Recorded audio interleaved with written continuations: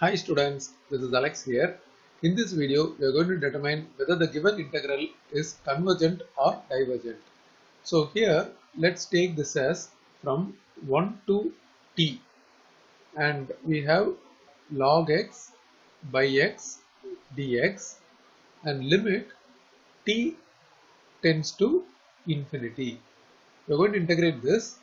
Let's take the substitution u equal to log x, and its differentiation du is 1 by x dx, and whenever we give substitution we have to write new limit.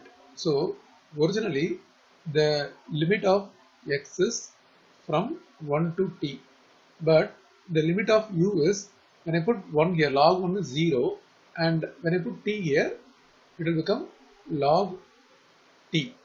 So our new limit is from 0 to log t, and log x is u, and this remaining dx by x, which we have it here, dx by x, and that can be replaced as du, and still we have limit t tends to infinity.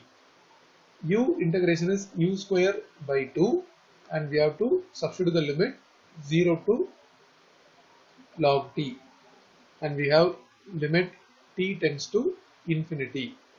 By substituting the upper limit, we get log t whole square by 2 minus 0, and still we have limit t tends to infinity.